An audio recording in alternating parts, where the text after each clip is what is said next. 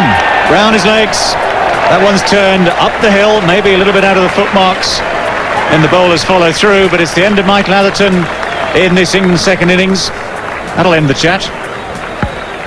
It's a terrific delivery. We talk about action on the ball, spinning the ball up the hill, the sweep shot, it just comes out of the rough area and does it spin. He loves it when that happens. He goes round the back, going for the sweep, action on the ball, it's spinning like a top there.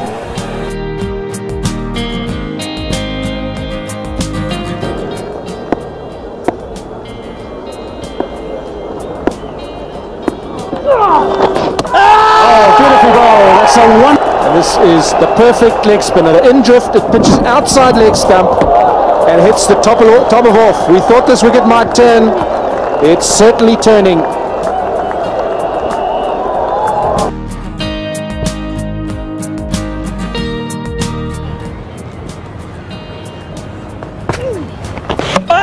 Well, bowled him around his legs, beautiful bowling, superb control, Powell just lunging forward, spun enough to take leg stump.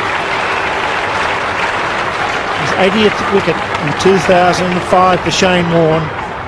They brought in the leg gully, he's tried to glide it past him and it's knocked over the leg stump. It's turned a long way. Powell started easier now for Sarwan, now that he's got Lara out there. The red line shows you where the... Got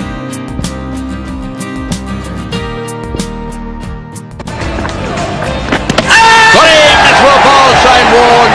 What a wicket that is. He's really teed him up and he has struck just before lunch. Well, he's played so well, Chanderpaul. He'll be so disappointed. He's almost got them to lunch and then all of a sudden Warne strikes. Well, he really does have a bogey with this test century. He was playing well enough to get a test century today. That one spun a long way.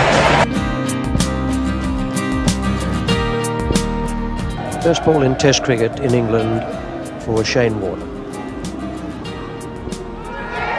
And he's done it.